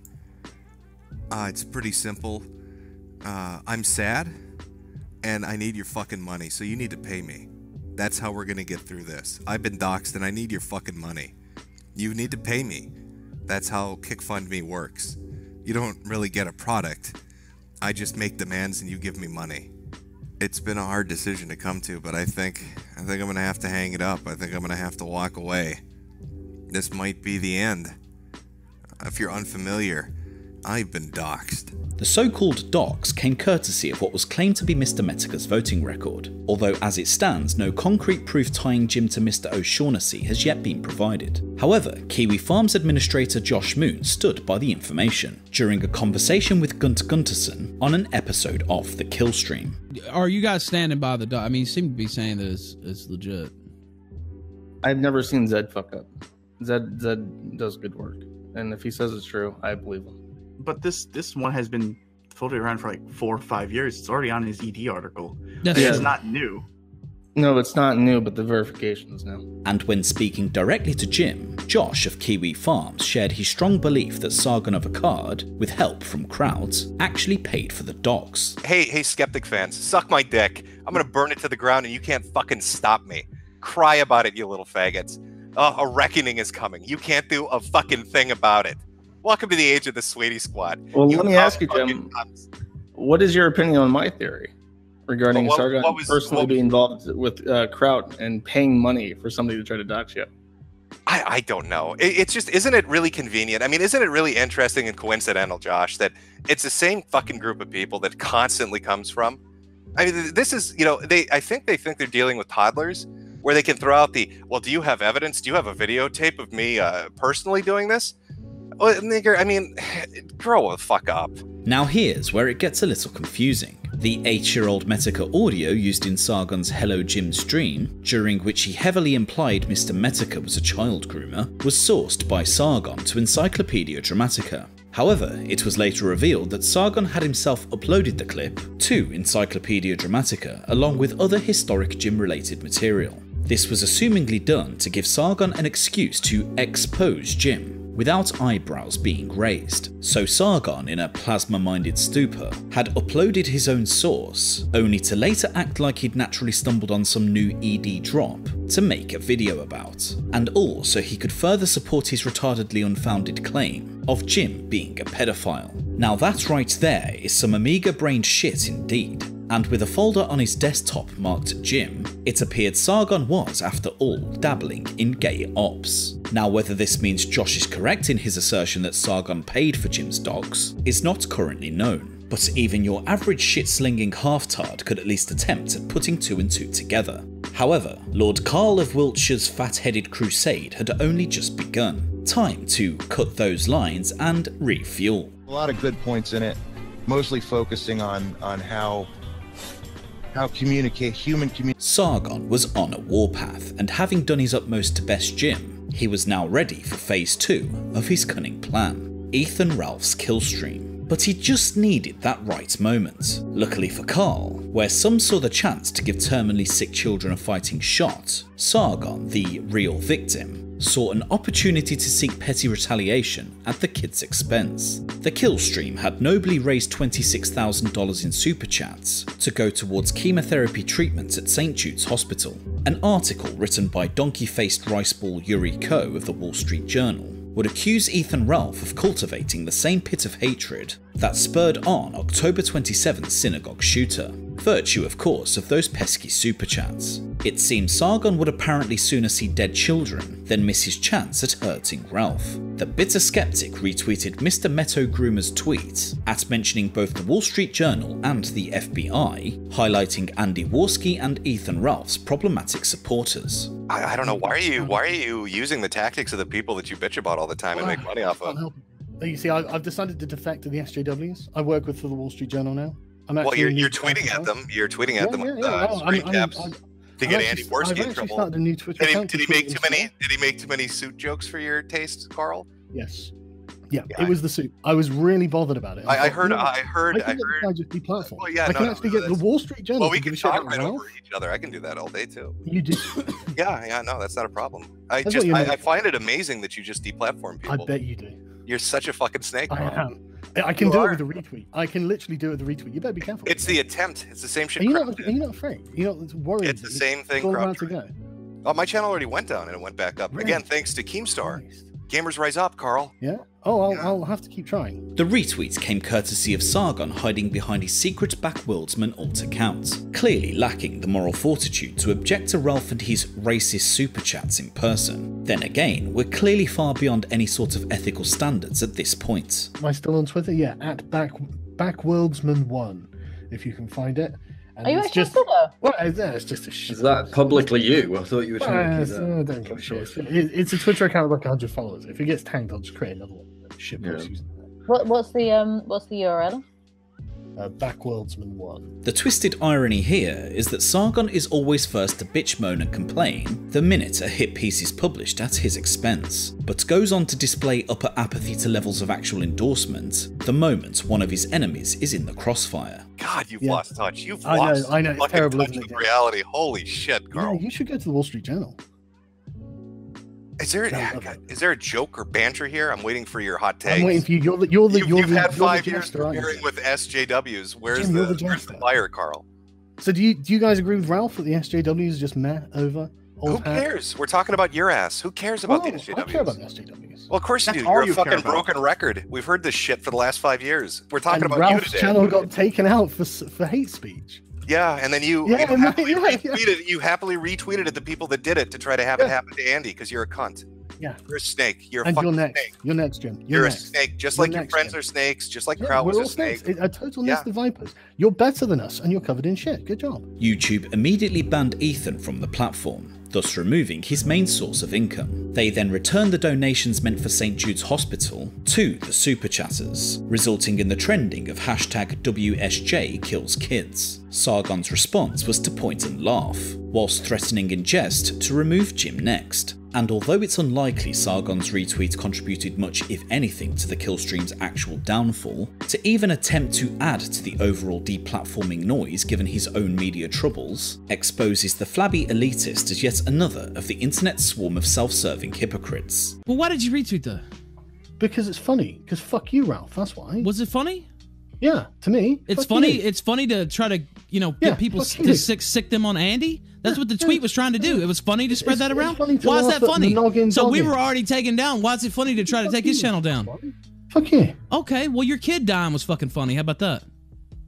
Now you wonder why I say fuck you. Well, I didn't say that until you said shit like that. Okay, Ralph. I never once made those jokes, even though they were there for the taking. No, never anything. God damn it, Ralph! I gotta go. However, in yet another of those delightful flashes of serendipity, Sargon would go on to take the exact same monetary beatdown as suffered by Ethan Ralph, as his Patreon account was dramatically terminated. It would appear that those at Patreon would be hand-delivered an entire buffet of historical racism, with Sargon's white nigger tantrum a particular treat. After giving Sargon the option of apologising for his racial transgressions in exchange for clemency, he would instead take a retarded stand against the platform's terms of service. So I woke up the other morning to thousands of messages from all my various friends and subscribers and whoever else on the internet. And I thought, oh, blimey, that's odd. And they were all talking about my Patreon. So I went to check it, and lo and behold, my Patreon wasn't there. Jack never replied to my email, but I was sent this by many of my patrons, where Patreon had replied to them when they asked what had happened to my Patreon account. Hi there, thank you for reaching out. This page was removed by a trust and safety team for violating our community guidelines. At Patreon, we believe in freedom of speech, and we are creating a platform that empowers creators to share and debate ideas. The creator in question used racial and homophobic slurs as insults in a conversation shared online. As a result, that page has been removed from Patreon. This was Sargon at his victimised best, as he would continue in his constant quest to show the world how fucking unfair life for Carl Benjamin really is. Understandably, the news was of particular interest to those gallant kill streamers, who took the opportunity to tap dance on the rotting corpse of Sargon's 5-figure monthly salary. Them deplatforming you from YouTube was a sign of the times. It's only a matter of time before Sargon was going to go, Yeah, and I know, and that's actually what we said on the show, and he was laughing and having a chuckle about it, and we were saying, man, you must be really dumb, because don't you know that eventually they're going to come for you? I mean, I don't know, I probably couldn't have stopped it anyway, but he just seemed to be a little flippant about it. Maybe he really thought that wasn't going to happen, stuff like this to him. The thing is, he'd gather more sympathy now in his situation if he wasn't so smug about your deplatforming, if he wasn't trying to get Warsy deplatformed. The way he went about your deplatforming, well, it's all back on him now. An eye for an eye, tooth for a tooth. You know, this is karmic justice. Yeah, I have to agree. It's really hard for me to muster up a lot of sympathy. However, in what could only be explained by some sort of pre-existing Kekistani bond, Jordan Peterson threw his far more significant weight, metaphorically of course, Sargon is far, far fatter, behind the liberalist, offering to close his $80,000 a month Patreon account in protest to their abusive actions. Apparently Dave Rubin did something similar, but truth be told, who would honestly notice? So, Dave, why don't you describe what we talked about today? Yeah, well, first, I think we should just make it very clear for everybody how significant what happened to Carl Benjamin Sargon of Akkad is. Also, given that it's also the case that he didn't break Patreon's rules of engagement, the ones that they stated, and that Conte had talked to you about the fact that that wasn't going to happen, and that Patreon hasn't responded well to this. So what we're going to try to do as fast as we possibly can is to set this system up on a subscriber model that's analogous to Patreon. It'll have a bunch of additional features, which I don't want to talk about right now, and I don't want to overpromise, but the system is because the system is new. The protest only succeeded in hurting fellow content creators, who each saw their subscriptions dry up to a veritable trickle. I'd like to say that I am sorry to any other content creators who have found their patrons leaving Patreon. This seems to have become quite a large concern for Patreon themselves as well.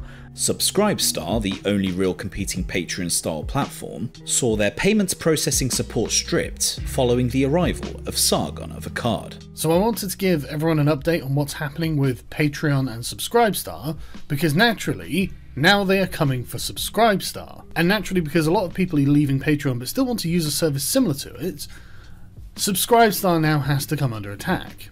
As if Subscribestar have done anything wrong here. Dr. Tiny Tim Squirrel, PhD from Edinburgh University, has tweeted, "I regret to inform you all that Sargon Cernovich, Ian Miles Chung et al. Have found a dodgy new Patreon alternative called Subscribestar, which appears to have started up earlier this year and is actively courting deplatform content creators. They use PayPal, Amazon Web Services, Stripe, GoDaddy. He tags Sleeping Giants, which is an account that is dedicated to harassing corporations to deplatform and defund their political opponents. Look them up if you don't believe me, that is the entire reason for their existence. God only knows who funds them." Now, it goes without saying that Patreon's decision to ban users for speech outside their platform is an abominable approach to creator support. Ultimately, Sargon should never have been banned, and Patreon has set an awful precedent for anybody looking to monetize their content. But for Carl, it's always a case of one rule for Ralph and no rules for me. And despite his carnival of liquid shit negatively affecting almost everybody around him, such as those on Subscribestar having difficulty getting paid or those on Patreon seeing their pledges crumble, it always seems to be Sargon who we ought to feel bad for. Why should anyone feel safe on your platform when, while trying to do damage control, your trust and safety team just reinforces this message to everyone? The progressive corporations are in charge, and you have no rights. Did I get a warning? Did I get an email? A phone call? A chance to explain myself? A chance maybe to make amends? No.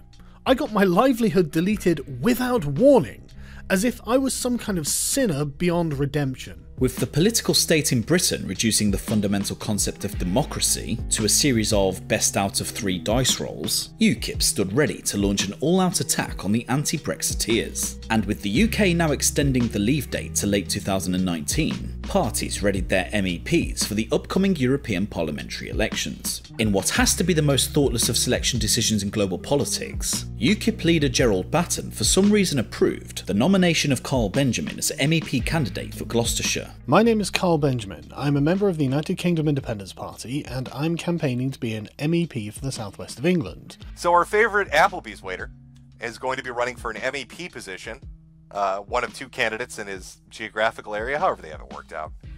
And he's giving it a serious run. Godspeed. I hope my waiter can at least get me my food to me hot before he goes and saves Europe. Now, I think during his acceptance speech when UKIP put forward the nomination to have him as a contender, as a candidate, he had told people, all we need to do is get Donald Trump to tweet about Gamergate, and Europe is saved. As expected, Sargon was met with an assault of media backlash as a result. During a bizarre press conference with Batten and fellow MEP candidate Mark Count Dankula Meechan, Sargon was asked about a tweet sent to Labour MP Jess Phillips in 2016, joking how, "I wouldn't even rape you." Sargon responded by attempting, unsuccessfully, to channel Donald Trump's unique ability to bite back. Mr. Batten suggested earlier that if I would like to hold his candidate to account, I should turn up at your press conference and ask the question. Okay. So I would like to ask Carl Benjamin why you think it is acceptable to say on Twitter that you wouldn't even rape a female Labour MP. Because I don't think that there are any difference in that in the way that we should treat them. Unlike the establishment, unlike our judges who literally say if you were a man, I would send you to jail, I think we should treat women the same as men. And that means if a woman is being a giant bitch and laughing at male suicide, I'm going to be a giant dick back to her. Any questions? So it's acceptable? Yes! It was a scene reminiscent to Jordan Peterson's confrontation with Kathy Newman. That is, if Peterson happened to be a mentally deranged spurg with the charisma of a malignant tumour. Either way, the narrative was set. UKIP would now be inundated with Sargon's back catalogue of internet baggage. This included the Daily Mail's expose of Carl Benjamin's comments on the sexual abuse of minors. Now, UKIP candidate who said he wouldn't even rape a Labour MP says it's okay to sexually abuse boys. Police are examining sickening statements about child abuse made by a highly controversial UKIP candidate.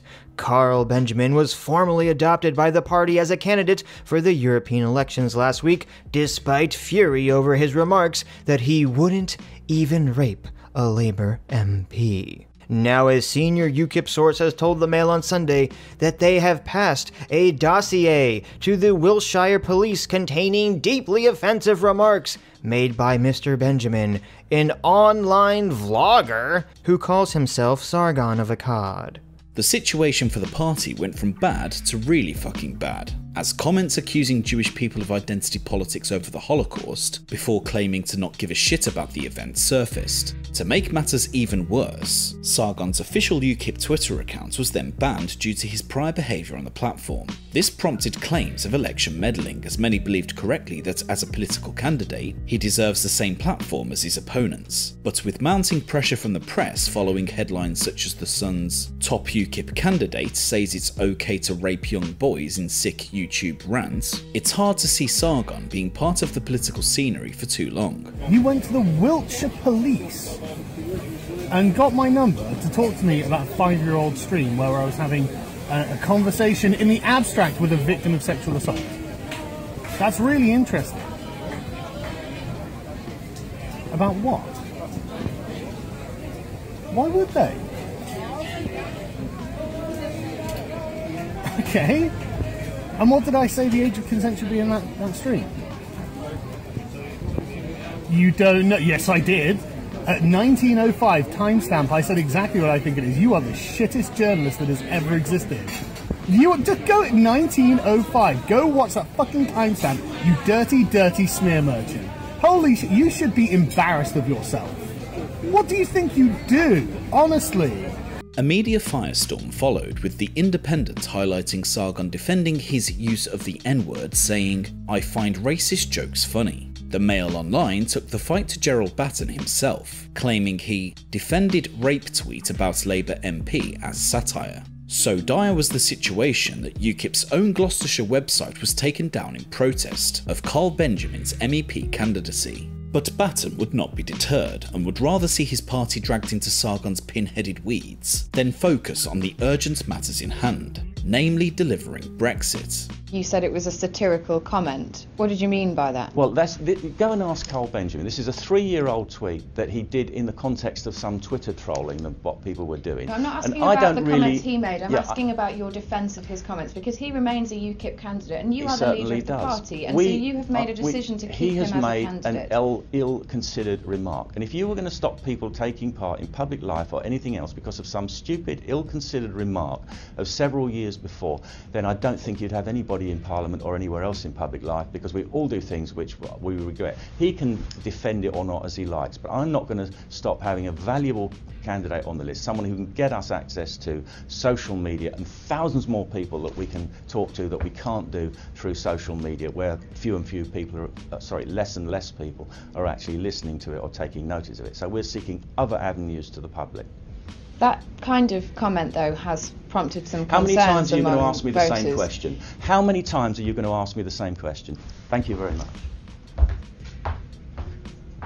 As it stands, Carl Benjamin is set to contend the European elections as a UKIP representative, and although most of his positions in this ongoing media conflict are at the very least defendable, Sargon's political crusade is ultimately doing serious damage to both the UK Independence Party and to Brexit overall. The difficulty here is that Sargon is once right to feel victimised. What is happening to Carl Benjamin is by all metrics a political smear, and he has every right to at least feel hard done by. But it was Sargon's own naivety and total lack of foresight that facilitated this entire shitshow. Sargon's insatiable thirst for attention saw him put his ego ahead of both UKIP and the Brexit movement. He joined the party and then ran as an MEP, knowing full well that opposition research might find a few gems. For years, he allowed himself to be drawn into an unending saga of YouTubian dramatics, and has said and done some incredibly stupid things as a result. But so trapped in this e-celeb hookbox was Sargon, that he unwittingly facilitated the media's distorted portrayal of Brexiteers as a bunch of child-raping shitposters. The Leave campaign was fundamentally successful because Nigel Farage's no-nonsense message was palatable to 17.4 million of your average Britons. Unfortunately, Sargon possesses neither the charisma to match Nigel's appeal as a political statesman, nor the public exposure to set voters at ease.